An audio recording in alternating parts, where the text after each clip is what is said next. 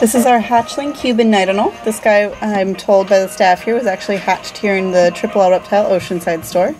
Cuban night anoles are super neat. They get bigger for an anole species. They get about 14 inches or so. They do great in a nice large cage, and if you have them from the size and raise them up, they actually make great pets and you can handle them occasionally. This little guy here is going to need lots of UVB, heat, and humidity. He's been eating small crickets. You can also offer him some of the regular sized mealworms, which are going to be some of the smaller sized worms out there. If you're interested in ordering this super cute little captive hatch baby, you can go ahead and visit our website at www.LLLReptile.com, where we have these and all of our available animals listed.